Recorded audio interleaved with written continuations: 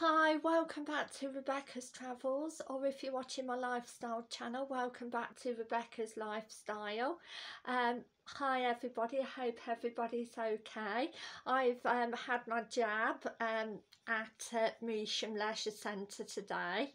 My arm's feeling a bit sore and achy, but I'm drinking plenty of water, what they advise, and hot drinks.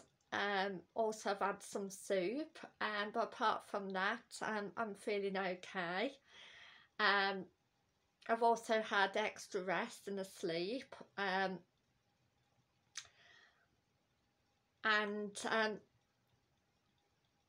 today it's been very wet and in the Midlands, in Colville at least, or northwest Leicestershire.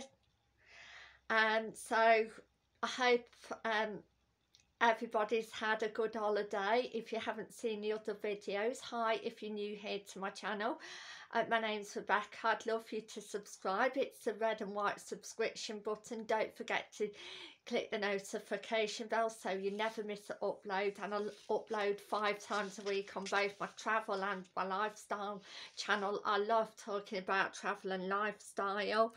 So I'm going to kick off today with Travel News UK 5 Exciting Facts, December 2021, part 5, and I'm going to kick off with Sky News, COVID-19, Christmas travel disruptions as Omicron hits rail and airline staffing.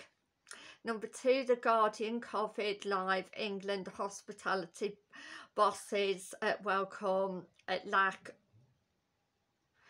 of new restrictions, which is again really good for the hospitality industry and for everyone, or at least in England at the moment.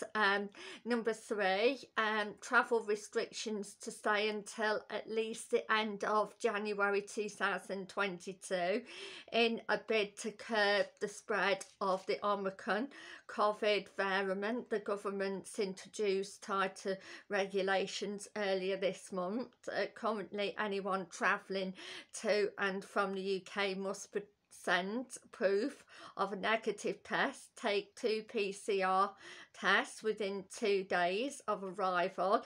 If they must self-isolate until they get their negative result.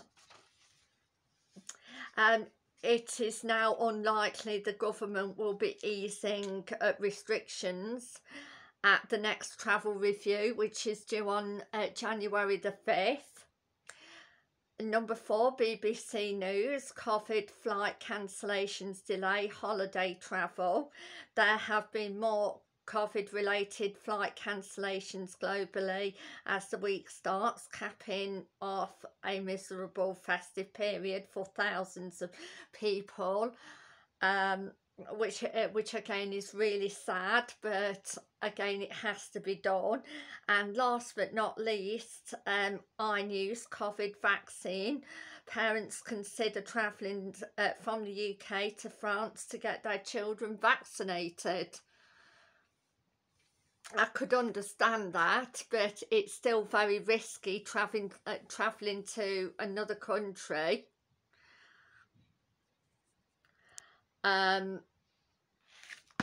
Because that other country could be infected, so I just can't see the sense in that. I just think you should wait for the UK to vaccinate children, in my opinion.